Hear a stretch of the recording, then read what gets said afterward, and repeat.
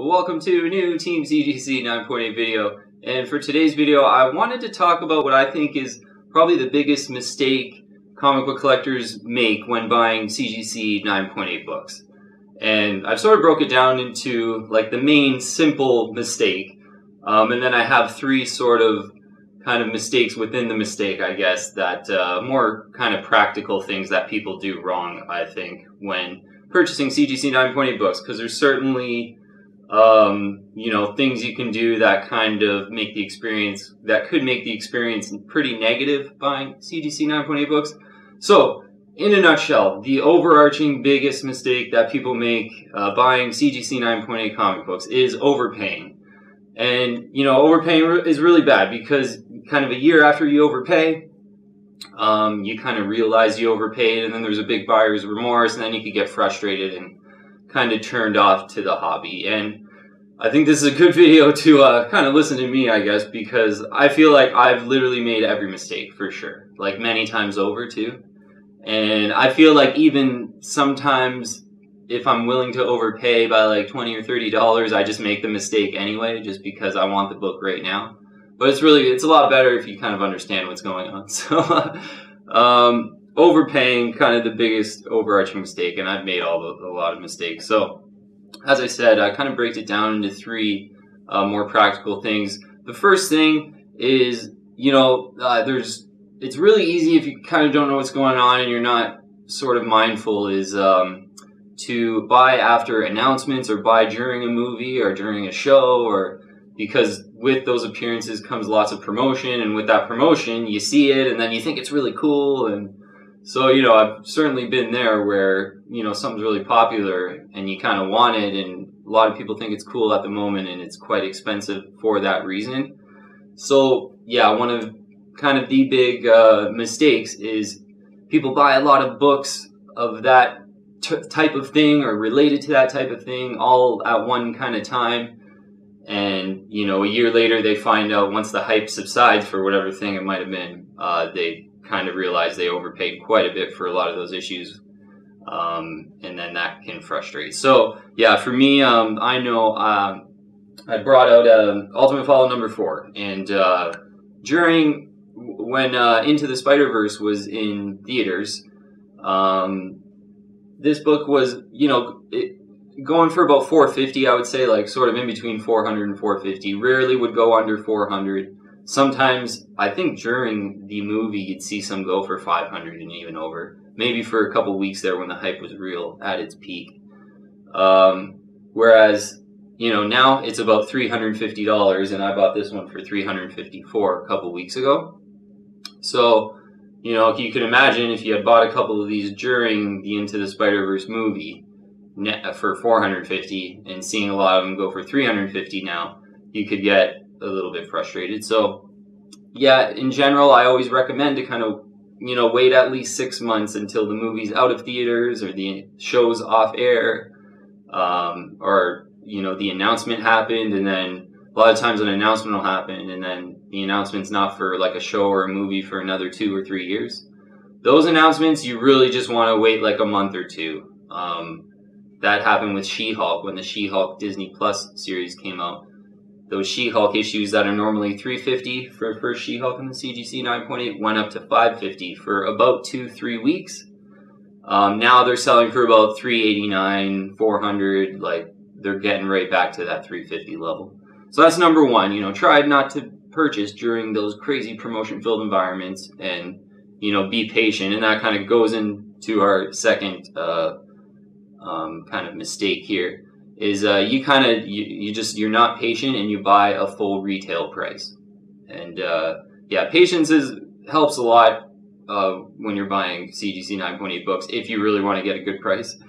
So yeah, the second mistake, not being patient and buying for full retail price. I brought my Batman: The Dark Knight Returns number 1 out, CGC 9.8 white pages, and this is a book that I purchased earlier on in my collecting, and I basically bought it from someone in Canada for like a full retail price. Ended up being about $800 US, which is really expensive, I would say.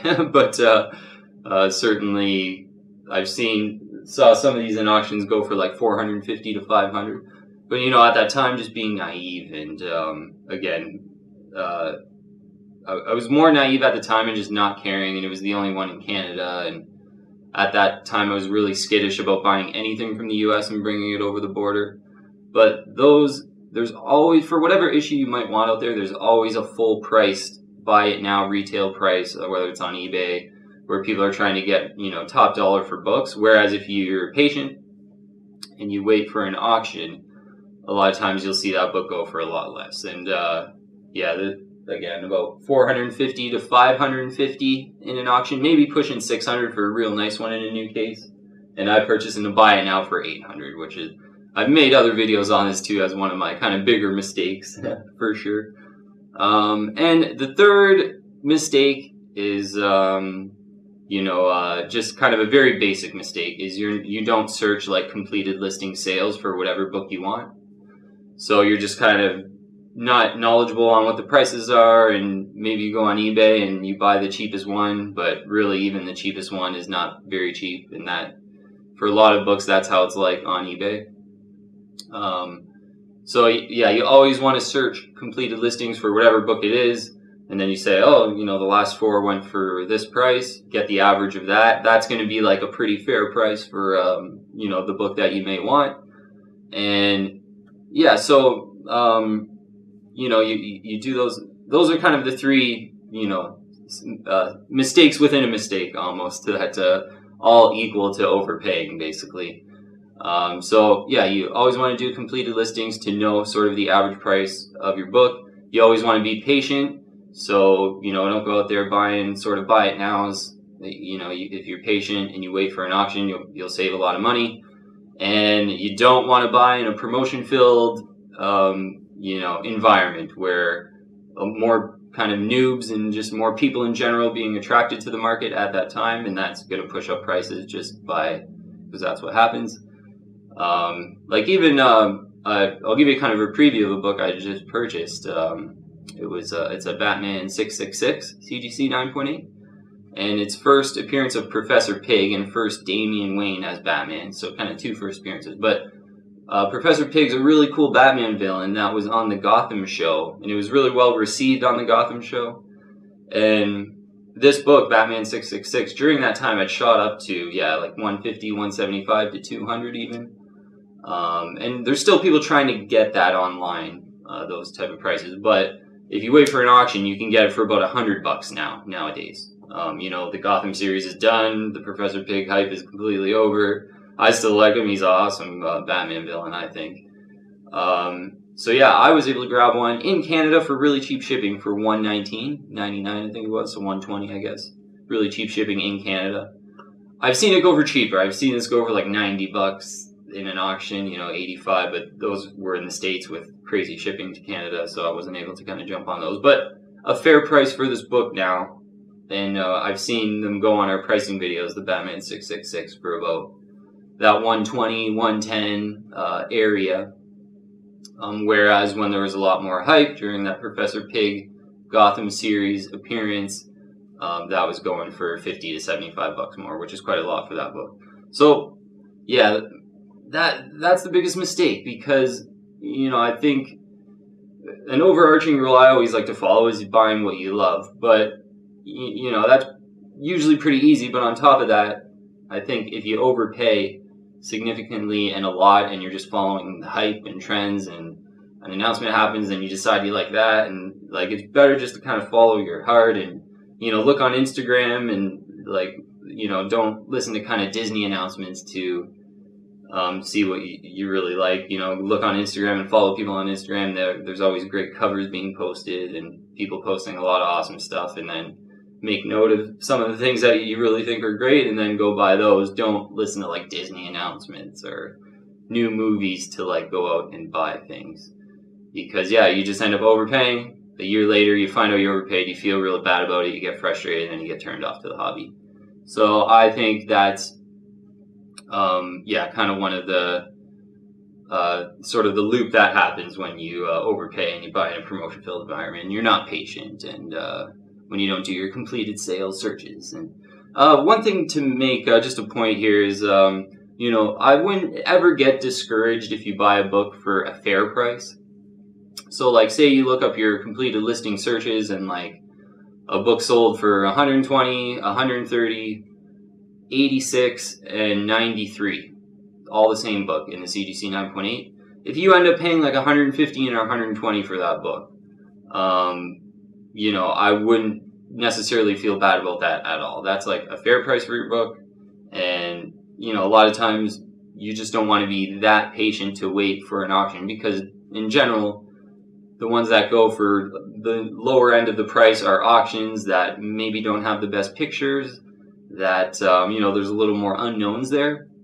So a lot of times, if it's a, you know, a good shipping deal, the pictures look good, and, you know, it's right around the sort of average to lower price of the range of the books, because it's really hard to get like the cheapest, you know, book that had sold in the last 6 months of that specific issue you want. So never get discouraged if you pay a fair price for a book. I definitely, because I think you can get discouraged and that can turn you off to the hobby. So I just wouldn't want anyone to get turned off to the hobby for overpaying.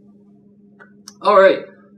Yeah, I think that's it for this video. And yeah, so you know what, really quick, I'll just go over everything again. Don't buy during hype, because you're going to pay higher prices during hype. You got to be patient, and you know, there's a lot of full retail prices issues out there. If you're patient, wait for an auction, you're probably going to pay a lot less. And do completed sales searches all the time. That's, you know, a lot of people don't do that, and then they don't really have any knowledge on what the prices are, and they end up overpaying. So if you just do completed sales, you see the last 5 or 6 that sold, you get a real good idea of what a fair price of your book is, and you go from there. All right, that's be it for this video. That'll be all for today's video. I'd invite you to join the team and subscribe to Team CGC 9.8, and make sure you hit the bell, get all our latest notifications, and yes, that'd be super helpful. It's still at kind of the early stage of this channel, I feel. So yeah, I need all the subscribers we can get. Thanks so much for watching the video today. I really wanted to kind of address, you know, make one video about, you know, a lot of the mistakes I think that are easy to make buying CGC 9.8 comics. So yeah, thanks so much for watching, and I'll see you on the next video.